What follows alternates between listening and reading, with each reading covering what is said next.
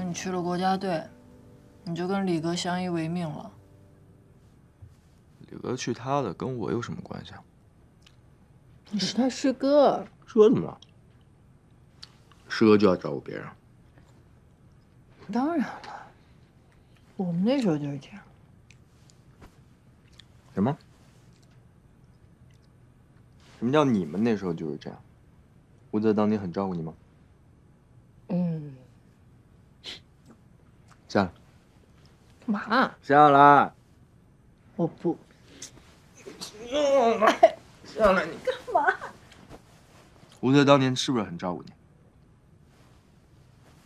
你不会真打算再给他一次机会吧？说什么呢？不会，对不对？当然了。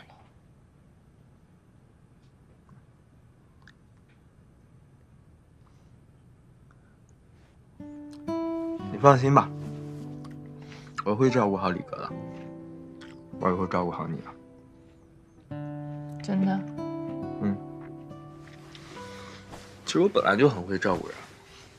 你看他毛毛齐，那么蠢，我照顾他的时候是不是没有出错？你又说人家蠢？他不蠢吗？你看你李哥，你说我这些师弟有一个正常人吗？没有。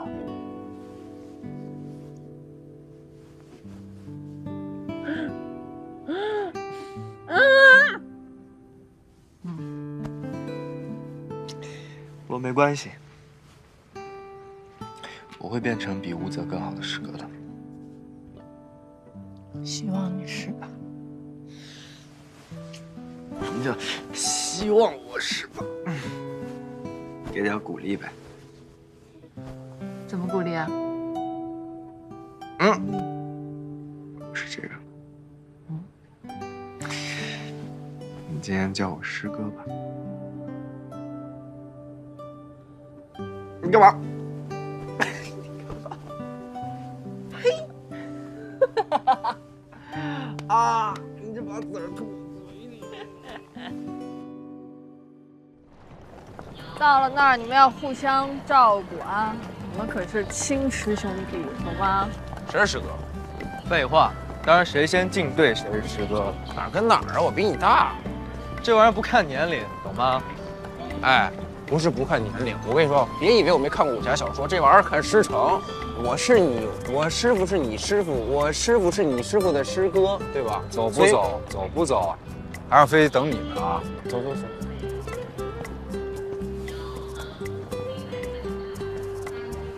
我懂，你要记得每天给我打电话。到了那儿你就知道了，我根本没精力接你电话。我有的。好了啊，这也不是生离死别。你还真是个双鱼座。你走吧。那我走了。一路平安。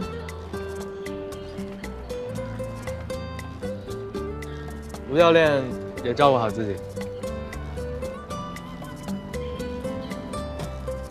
赶紧走吧，婆婆妈妈的。我是你师哥。谁是你？谁是师哥？我怎么突然有一种嫁女儿的心情？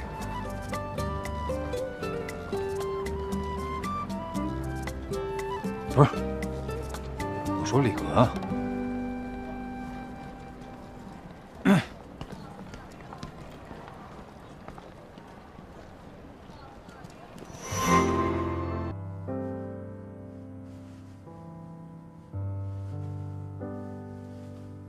等你去了国家队，你就跟李哥相依为命了。李哥去他的，跟我有什么关系啊？你是他师哥。师哥怎么了？师哥就要照顾别人？当然了，我们那时候就是这样。什么？什么叫你们那时候就是这样？吴泽当年很照顾你吗？下来。干嘛？下来。我不。下来，你干嘛？吴泽当年是不是很照顾你？